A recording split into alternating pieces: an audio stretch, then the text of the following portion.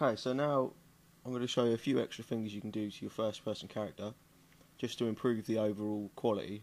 We're going to start off with adding some footsteps.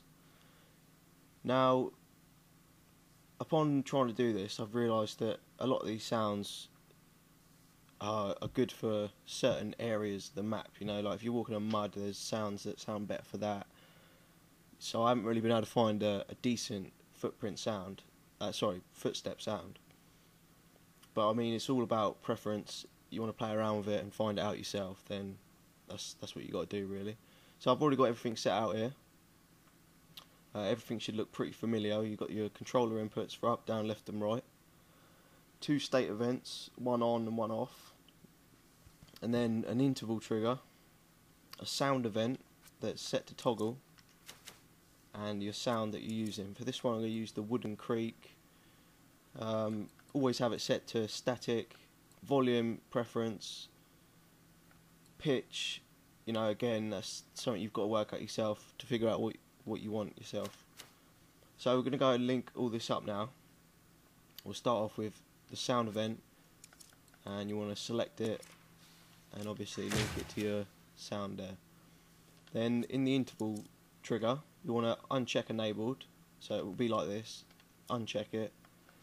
Set your interval to about 449. That's what I use for this, but each sound's going to be different. You're going to need to adjust this, and then select that onto your sound event. Your 2 state events, select both of these and pop them onto that. With your controller inputs, you want to highlight all of these, go into the properties, on press you want to turn this state event on release you want it off. So now that's set up, so let's test this out.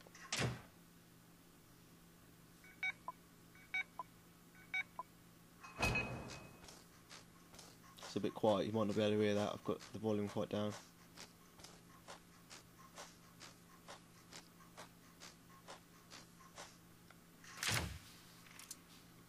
But yeah, I mean, it's all about preference, really.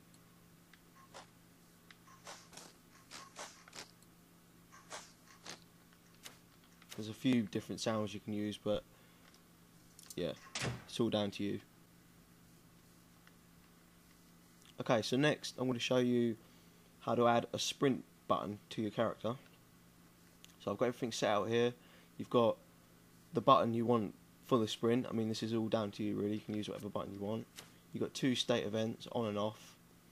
And right here, I'll show you what I've done here. I've got an area effector, physics on, force at 2600, and I've got here a physics joint, and it's set to point, hard, and the targets are your area effector and the game camera. So that highlight there is the game camera, and that will just glue your area effector to the character. Okay, so you want to put it in place. Oh, sorry, you want to have these state events attached to it. Put it down where the other one is. It's usually a good place.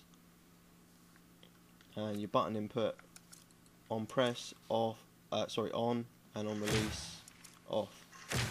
So now when I click down on the left analog stick, this is normal speed and this is sprint speed. Obviously you can play around with the force and choose what's good for you. Okay, so that's it for this one. Thanks for watching.